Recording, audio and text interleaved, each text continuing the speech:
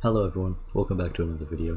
Today I'm going to be talking about how to make a main menu for your Roblox games.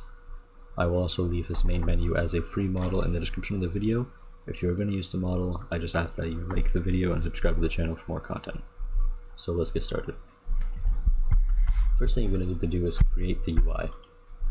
So I am just going to insert a new screen GUI into starter GUI.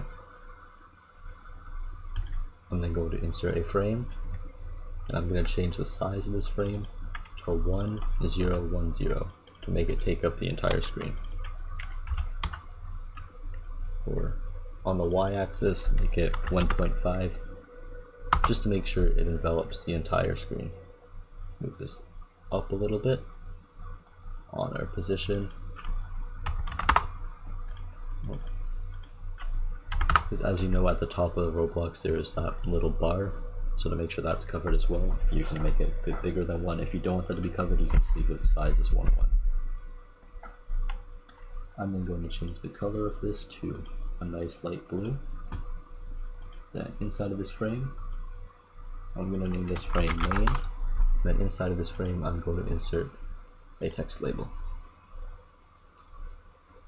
Now, this text label, I'm going to set the position to 0.25 to bring it onto the screen.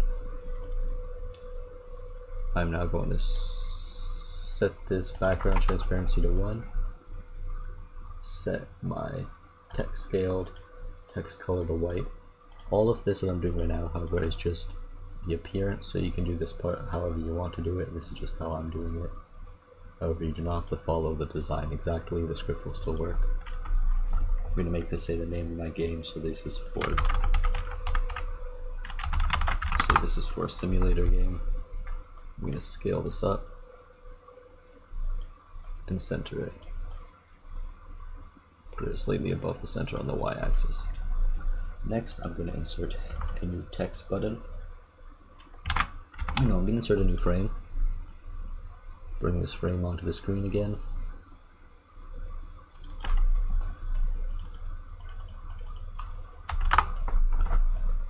I'm gonna make this the size that I want the play button to be. Put it where I want the play button to go, and I'm gonna change the color of this to a light green.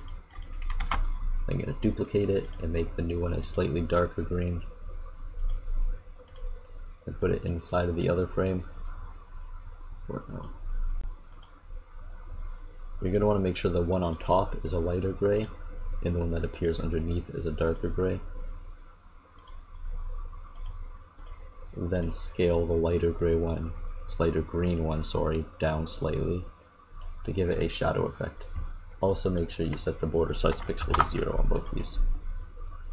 As you can see, that now has a nice shadow effect on the button. Now inside of here, we're going to insert a text button.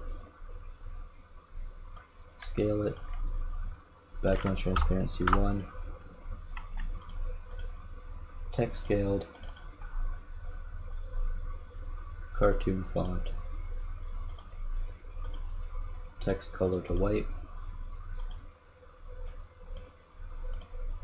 I'm going to change the text to play. I'm going to rename the frame of the button to button frame just so we can access it easier from our script. And there we go. So one last thing you can do if you have the plugin is roundify your frame. So what I'm going to do is I'm going to take my button frame, I'm going to go to my UI design and click roundify. I'm going to do the same thing with the other one, roundify. I believe this is a free plugin that I like to use just because it's easier. I like the way it looks, it makes everything look nicer. Nice round buttons. Then I'm going to make our text button, raise this index. There we go. So if you want exactly what I have here, just go download the free model. The link to that is in the description. If you found that complicated, or if you don't want to design your own, you can just use this one. Next, we're going to move on to the script. I'm going to put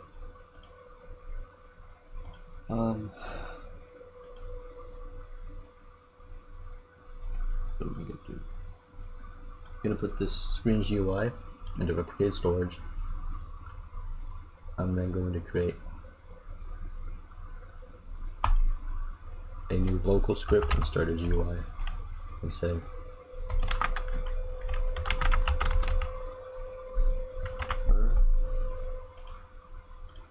no. Sorry about that. I'm doing this without a script or anything. I'm just going off the top of my head how to do this. So open a new script in server script service. Type game.players.playerAdded connect function player game.replicate local UI clone equals game.replicate storage.screen GUI clone. We're gonna rename this to main menu actually.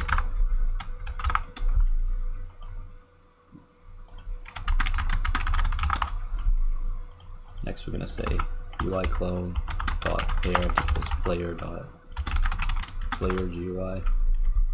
And there we go. So next we need to make it so that when you click the button, the UI goes away. Let's put a local script and say script.parent.main.buttonFrame.textButton.mousebutton1click : function script.parent:destroy.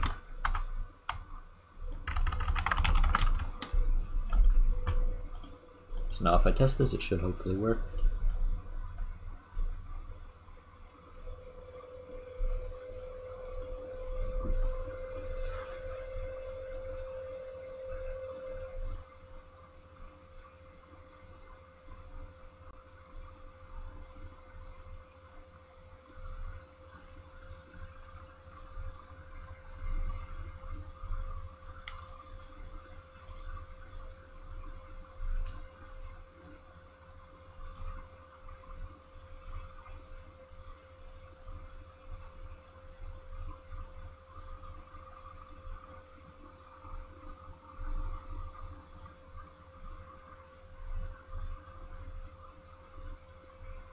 Let's see if this is, as you can see, our UI appears on screen.